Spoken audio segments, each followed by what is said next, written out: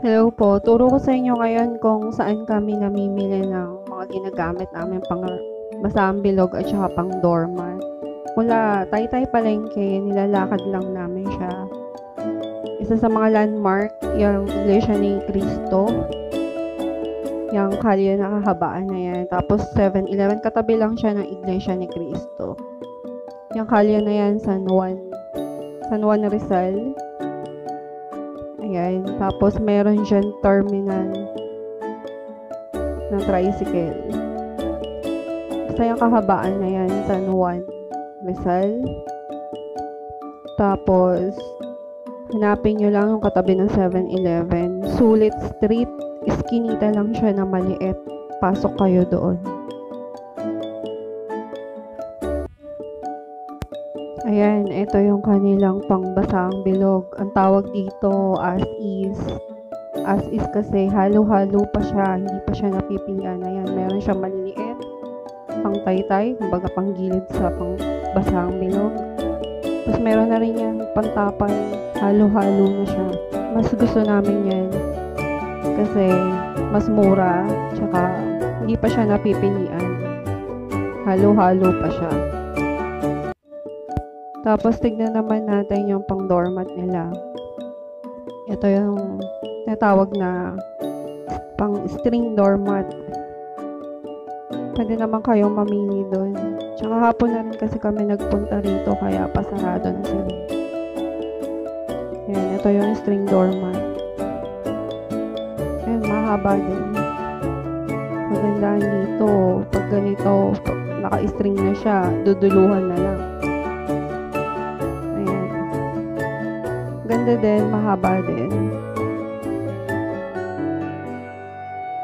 Yan. Saka pwede naman kayong mamili, mababait naman sila rito. Hanapin nyo lang si Ate Grace or si Kuya Tan. Tsaka mas maganda punta kayo dito sa umaga para mas marami kayong mapagpipilian. Ayan. Haba din. Tsaka madaming kulay, maganda. Yung kanilang pang doormat, pang string doormat, 15 pesos to per kilo. Tapos yung as is naman nga pala 12 pesos isang kilo. Pero makaka-discount naman kayo sa kanila, mababait sila. Tsaka sabihin nyo na panood nyo sa channel ko. Oops, nahiya. Si Kuya nahiya din ako.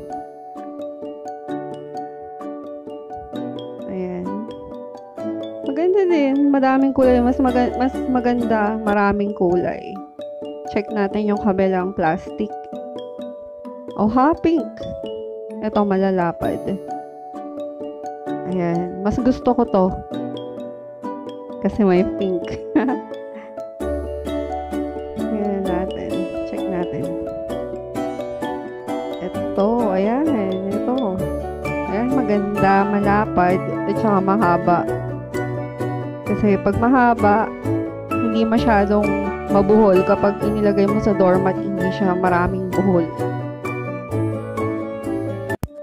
Tapos, meron din silang binibenta rito ng mga per kilo na tela. Pag marunong kayong gumawa ng short, mga bestida, mga sando.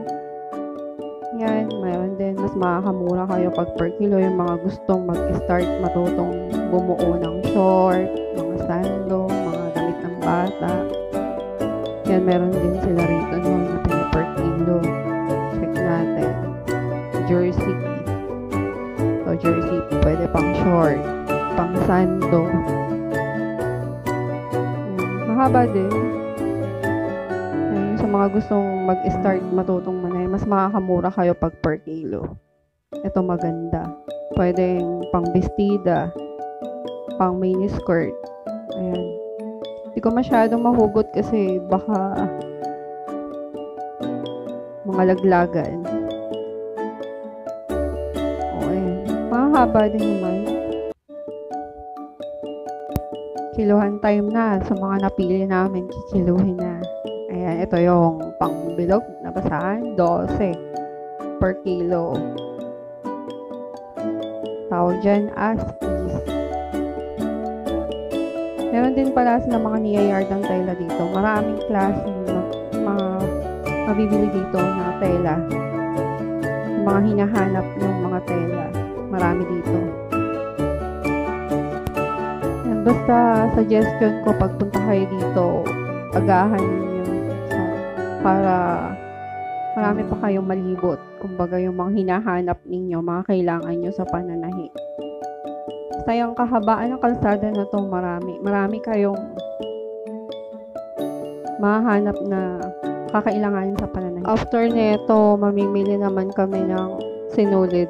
Dito rin sa kahabaan ng road na to.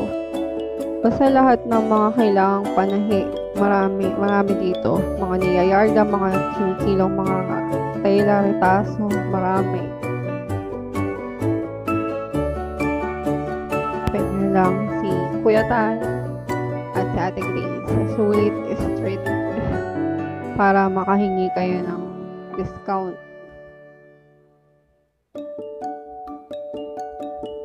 Kinita lang yan. Sulit Street. Ayan yung mga garter na kinikilo. Ayan, niyayarda, kinikilo, meron dyan. Tapos ito yung denim, mga baong. Sa kabilaan yan, maraming mabibilhan. Sa may sinulid naman tayo. Ayan, yung mga per piraso, per kilo, ito yung binibili namin. Pang tahi ng basahang bilog. Kadalasan kinukuha namin yung puti at saka black. 200 per kilo neto. Ang dami nilang sinulit dito. Iba-ibang kulay.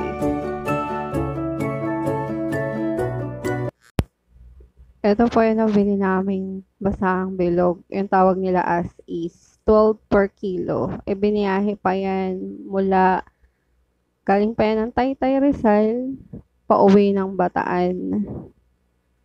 Yung basahang bilog. Tapos ito naman yung pang doormat.